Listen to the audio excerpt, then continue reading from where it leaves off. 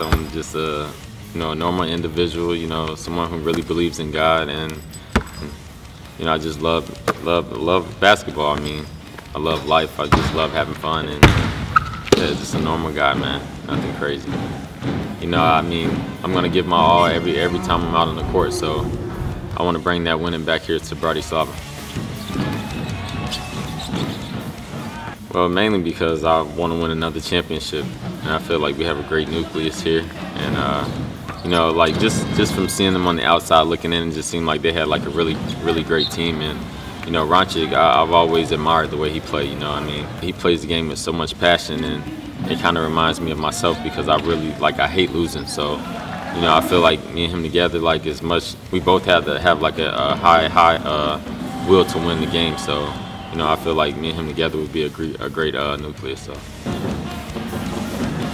I consider him a good friend. I mean, when I had surgery and stuff like that last season, he was one of the very few guys that reached out to me and just checked up on me. I mean, he did more than some of the guys on my own team.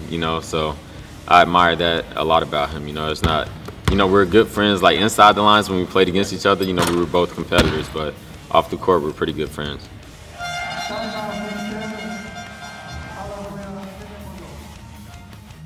I mean, honestly, it was just in the heat of the battle, and I apologize to everyone. It wasn't meant that way, but I was just mad because I had a bunch of fouls. It's like I had 3 fouls in the first half or something like that, or the first quarter. I didn't mean it in a certain type of way. I mean, yeah, I hope you guys forgive me now that I'm here. So.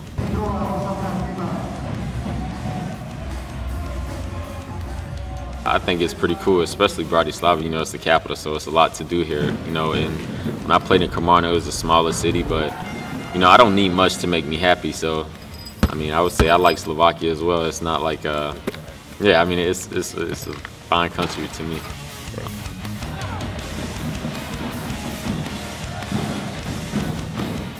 I'm not gonna say like me believing in God means that I'm perfect, because I'm far from perfect, but I just know that anything, like any achievements that I've made in life or that I've received in life, it's all because of him. Because I look at friends that I grew up with. Some of my friends have died at an early age.